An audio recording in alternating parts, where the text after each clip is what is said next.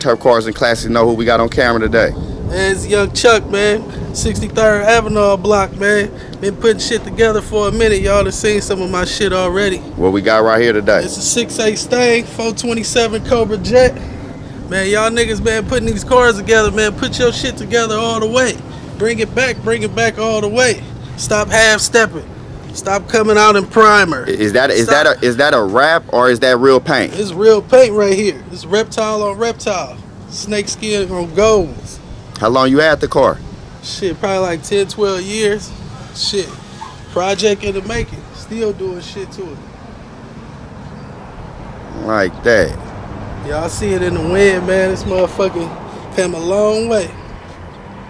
If a nigga was trying to build something like this, you ain't got to tell us what you put into it, but what's something like this, and they got to have a bag right there to build something like this? Shit, to do it right with the right shots, at least 50. 50 ball. Paint, I ain't gonna talk about the paint. They'll figure out their own. Yeah, if they know about paint, they know this way go anywhere from 10 to 15. If you know about cars. Straight to the metal. Yeah, Young Chuck, man.